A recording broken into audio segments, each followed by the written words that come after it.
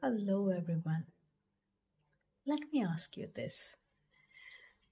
What is your favorite story and why is it your favorite one? Think about it. So, mine is probably the story of the Happy Prince. Do you remember the prince, the sculpture of a prince that stood amidst in the middle of a small little town? And the sculpture was that of a very kind hearted prince who could not bear to see anybody in pain and in trouble. So what he would do is the sculpture was made out of gold. It was plated with gold. It was you know embedded with a lot of precious jewels, and it was embedded with beautiful um, semi-precious jewels and everything of that sort. The eyes were made of blue diamonds, right? And he had a waist belt with a lot of beautiful gems and stones. So whenever the sculptor would see anybody in pain or in any kind of trouble, he would take a little piece of uh, precious stone or a little bit of the gold and give it off. So that is the way the prince continued to give away parts of his body, parts from his own sculpture, until he was left with nothing.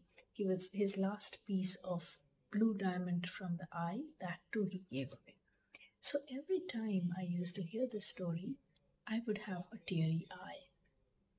Years later, when I tried to recollect as to what was my favorite story, this is the one that stands out the most. And I was trying to think, why is it that I still remember this so vividly? When I retrospected really deeply, I realized that it was because of the emotional connection that it had with me. So, when it comes to any form of art, our expression must resonate with our audience emotionally. So, when it comes to visual arts, we can define the success or the goodness of any form of visual art in terms of two things. One is your visual impact. Of course, that's the main one because, unless your painting looks really appealing, looks vibrant, looks dull, whatever, the way you want to connect, um, that's the visual appeal that it is going to have, the visual impact that it is going to make.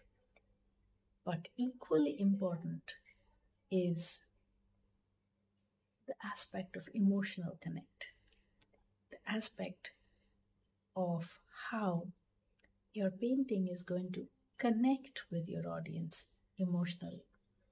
Will it make them think and stop, or will it make them go back to memories somehow? Right? That is what makes all the difference in a painting. Thank you. Bye bye.